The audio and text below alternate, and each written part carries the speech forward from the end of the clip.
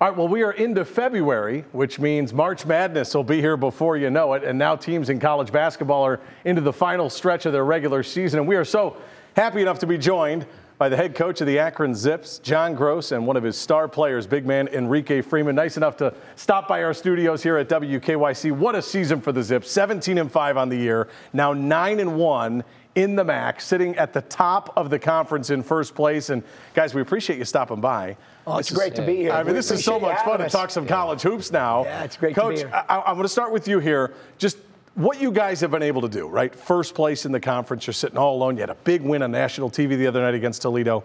The fact that you guys have been able to do this, just how exciting is this? Is this kind of what you envisioned for this group when the season got started? It's been a lot of fun. Just trying to soak in every day with these guys. You know, we got a lot of guys like him, just great guys, off the court, on the court, guys that are good students, guys that care about winning, they care about each other, they're about the right things. It's just a real blessing. We have one of the oldest teams in all of college basketball with a lot of these guys that returned. You know, Reek's been with us 5 years, Greg, Mike. It seems like Ali has, even though he skipped 1 year. He's been there 4 of the last 5. So we've got an older group, and it's a fun group to work with. Enrique, for you, I mean, this has to be so cool. I mean, you're a Cleveland guy. Yeah. You go down to Akron. You kind of stay home.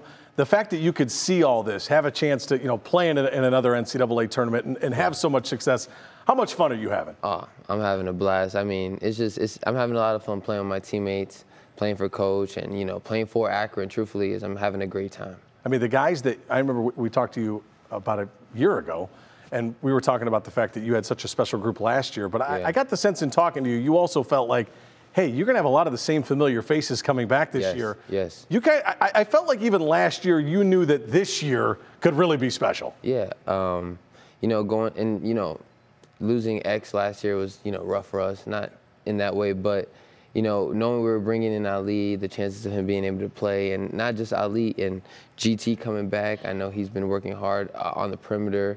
Mike came back, Sammy's coming back, so it shows a lot of character for guys when you come back, especially after losing and, you know, not finishing the way you wanted to. So I knew going into this season we were definitely going to be amped up to play. Coach, what is it about this conference? It's like, it feels like this is a grind. No matter who you're playing, where you're playing. I mean, we saw a few weeks ago, about a week ago, you guys go down to Miami of Ohio, and you know, your brother's doing a great job down there with the Redhawks. Like, we've seen Central Michigan who's doing really well. They knocked off Toledo, but like, there is like a lot of parity, it feels like, in this conference where teams they just beat up on each other. No, it's competitive, and Enrique would tell you that. And we've kind of learned that over the years. I mean, it really, you know, comes down to who plays the best that night. And there's no question, you have to honor the process of preparation. You have to have some humility. You have to be the same every day, and that's the challenge. You know, we've talked a lot lately about mental toughness. A friend of mine, Bud Wentz, and I have talked a lot about it. He's close to these guys as well, and just, you know, how important it is to be the same every day. And that's the grind of it, because it's challenging as human beings or as a team to be the same every day, have the same desire, the same approach, the same focus. But that's what champions do. And these guys have won a lot of games. They know it takes that. I always tell them it takes what it takes. There's no shortcuts. You know, if you want to win, you have to do these things. Yeah. And we've got a group, I think, that understands that. Coach, I know you keep these guys laser focused, but for a second, I'm going to look ahead with Enrique here just for a second. Enrique, do you guys talk about, you know, the goals that you guys have, whether it's, you know, winning a MAC championship, trying to go and play in the NCAA tournament? I know we got to stay focused on Central Michigan here pretty soon, but I mean, that's just reality, right? It's human nature. You guys have to talk about these things as a group. Yeah, I think before every season, we go in depth on one of our goals of the season are, like what we want to win a championship. You know, I know one of our goals is, you know, making it to the tournament and advancing. So we talk about it in the beginning of the season, and we really dive into what we want to do, and then we kind of pin those goals on the wall and look at them every day to know, all right, we might not be focusing on those goals right now, but every time we go out and play, that's what we're trying to reach. Coach, we've talked about it before. The MAC, you know, we talked about what a grind it can be. I'm old enough to remember when this was a two-bid league. I mean, there's been years where you get a team that's either nationally ranked and then maybe another team wins the conference tournament. You can get 2 teams in. That's probably what it would take. You put in all this work. You guys right now 9-1 at the top of the conference. You're 17-5. People have talked about you maybe somehow sneaking into the top 25 at some point in the country. But at the end of the day, it almost feels like it comes down to that MAC tournament. For you, how do you balance, hey, the importance of the regular season versus, boy, at the end of the day, you may just have to win this tournament. Yeah, I think it's what I said earlier, Nick. It's being the same every day. We prepare for every game, win or lose. Like, we just won Friday, and we came in, we have a film session. How do we get better? What do we need to clean up? So it doesn't matter the result. Okay, we know that with the results we want. Reek just mentioned it. We have goals. There's no question about it. We do. But at the same time, we know the best way to reach those is to get caught up in approaching it one day at a time. How do we continue to make ourselves uncomfortable so we can grow and become the best team that we call ourselves Team 123? We're the 123rd team at the University of Akron in men's basketball. I mean, how can we make Team 123 become the best team it could possibly be? And we're just consumed with that, and then the score will take care of itself. We know if we execute, we do our job, we do it for each other, we do it with the right mindset, the right heart, where we care about winning and we care about each other, that the results will take care of themselves, and we're pretty talented. So if we do those things, then our chances to be able to accomplish the goals we want to accomplish long-term increase greatly. Enrique, when you're out there, it's hard to put this into words, but sometimes there's teams that just have that it factor, right? They just got it. Yeah. Do you sense that this team has that sort of special kind of it factor, that just the will to just want it more just when you're out there? And obviously talent plays a big part too, but do you get the sense of that with your teammates? Yeah, I think we have tremendous chemistry together as a whole. I think there's times in the game and we're playing and it's like, it's second nature. It's almost first nature on like movements and like, well, I know Ali has a mismatch, or Sammy has a mismatch, or GT has he has a bad defender on him, and like how we space out. So definitely we have that chemistry, especially on the defensive end. We make up for each other's mistakes. Like, we help each other out. And it's rare to find that, especially with a group of 5 guys, or 4 or 5, maybe 6 guys who've been with each other for a while. So we definitely have that it factor. You guys have built a program. A big reason why is the guy who's sitting next to you, Coach John Groce. You know, looking at what Coach and his staff have done, just what is it about them that just has you guys believing in their message and just has you always, I know, Coach, you're going to get uncomfortable with me talking about you, but I do want to hear about it from one of your student athletes. Like, what is it about this coach, this coaching staff that has you guys believing night in and night out? I mean, truthfully, I'm a product of their coaching and their basketball, IQ.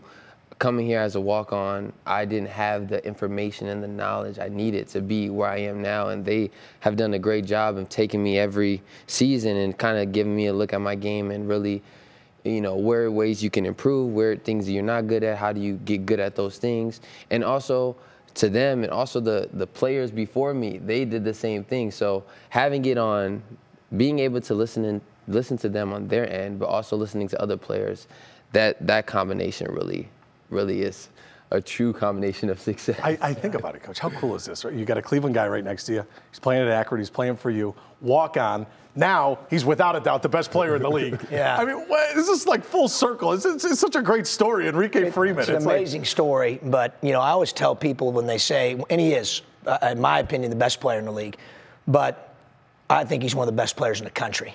I really do. I've done it for a long time. I've seen his growth and development that he just discussed, and what things he, can do after 1 year, then 2, then 3, then 4, then 5, and how he's developed and grown, how his body's changed, how his mentality's changed, his leadership skills, the way he communicates.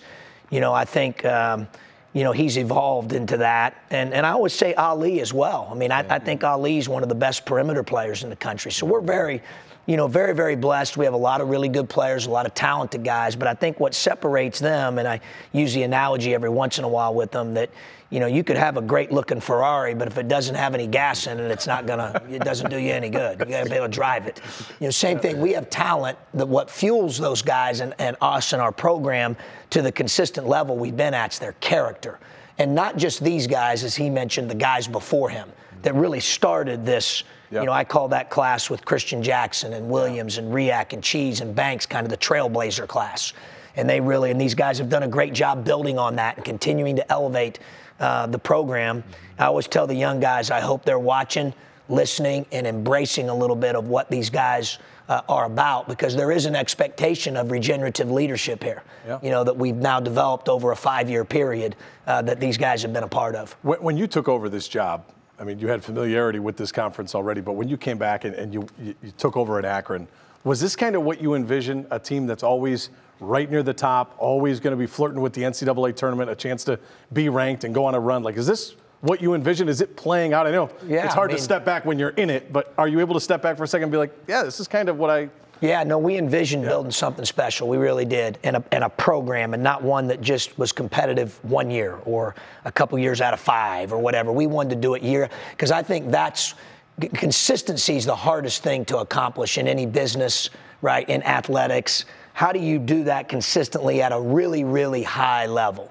And so I always certainly these guys have done a phenomenal job, but again, that first-class credit, because what we were selling to them, none of that had happened yet. But yet they believed in that. And they came in and laid the foundation that we've been able to build upon.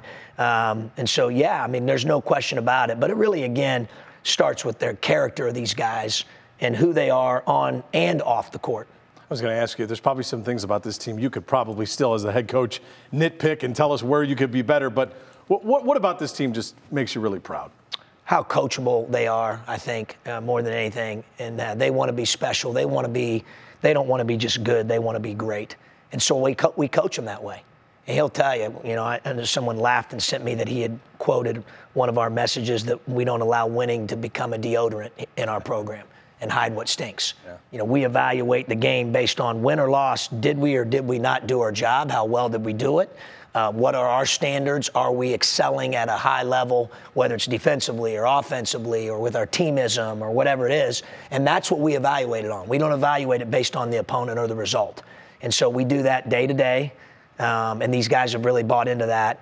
When your best player or players like him buy into that, it's Doc Rivers says it all the time. When your best player's coachable and buys in, and he'll let us get on him in film sessions, well, then if you're a rookie in that room, you're like, well, geez, if he's calling Freeman up to a higher level, then I better answer the bell. Yeah. I got to pick it up. I'm going to be held to the same high standard as Freeman, and so that is such a blessing that these guys are like that they're that coachable. Enrique, you're here first week of February. Yeah. In about 6 weeks, the MAC tournament right down the street at Rocket Mortgage Fieldhouse, a chance for you guys to win a conference championship, go to the NCAA tournament. I'm sure those are all things you've thought about. I mean, the fact that you will be back here at home, a chance to do all that, that's got to be pretty special to you. Oh, so I'm super excited. I'm excited to do it with my teammates. I'm excited to do it for the community of Akron, for the Rowdies, and I'm excited to do it in Cleveland, too, since I'm from here, so it feels good. It's like a full circle moment, it feels like, Coach. It really it's is. like, we're all kind of... No, it definitely is. It's really neat, and obviously Reek's family means a lot to him. He's got a phenomenal support system and family, and the fact that they get to basically be at every home game, and honestly the majority of the road games and neutral games as well, and is really cool that they get to be a part of that and sharing this experience with him, being that he's local and from Cleveland. So that's really... really a neat thing. All right, last thing for you. We'll talk a little business for Tuesday. Tuesday night, you guys take on Central Michigan. If people haven't followed the MAC, the Chippewas have had a pretty nice season. They beat Toledo at home. Right now, it's another battle for first place. You guys just had one at your place. You got another one. What sticks out to you about them, and what do you have in front of you? Just how hard they play and how physical they are. They embody Tony's personality. I've known Tony for a long time. He does a really good job. They've really shifted to more man-to-man from matchup zone in years past, and they're physical and they get into you and they make you really uncomfortable, and then they try to isolate matchups, and we've got to do a good job with our game plan and our execution of the game plan. But the thing that stands out to me most is just their physicality. They were a team, Nick, that was picked last, so you can tell when you're watching them they got a chip on their shoulder. Yeah. The other day they played Bowling Green, who's one of the better teams in our league, at Bowling Green, and had their first and third leading scorer out. Didn't play at all and won the game in double overtime, and you could tell from watching it the guys had a chip on their shoulder. Wow. So we're going to have to match that and be ready to play. I think it's one of the things he'll tell you we've talked about a lot is that we have a bullseye on our back. I was just going to say that. So it is what it is. We've embraced it, right? We're not hiding from it. We love that challenge. We love to compete, and we understand that when we play someone in our league especially, we're getting their best shot. We are. And we should relish that and embrace that. And for the most part, I think these guys have. Enrique, can you sense that when you're out there, you're getting everyone's best shot, and there's a total target on your guys' back?